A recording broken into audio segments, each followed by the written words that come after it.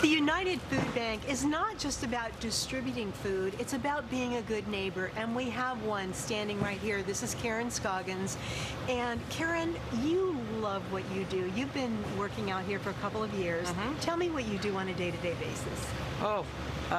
Put out fires.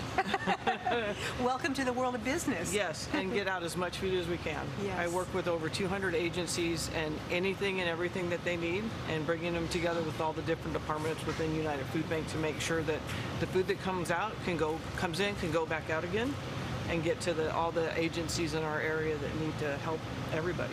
There's a lot of coordination that goes on. When Yeah. people come to the distribution center, how do you help them? Walk me through what happens. Well, a normal distribution, we take our food out, we line it up, and then we have people come in, sign our paperwork, and we walk them through, and we talk to them, we say hi, chit-chat a little bit, but we try to keep it moving and help them out as much as we can. But we get a lot of people. Yes, and that brings me to my next question is, if people want to help, how can they help you help our community? Well, money's always great. We can buy a lot of meals with a little bit of money. We take all the food donations, everything. Anything that is non-perishable really helps right now. Proteins.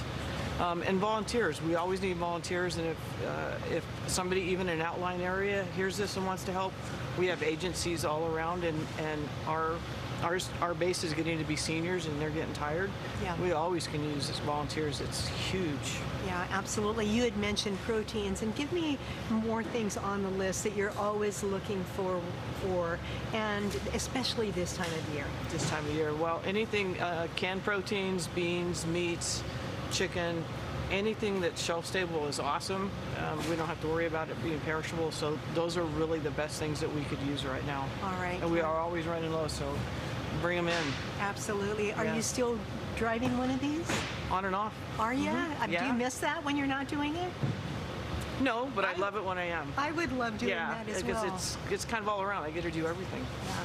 Yeah. Thank you for being one of our community heroes. You're welcome. Thank you for helping us out. Absolutely. And right now, if you'd like to help Karen help the community, just go to azmillionmeals.org and donate to the United Food Bank. They could use your help right now.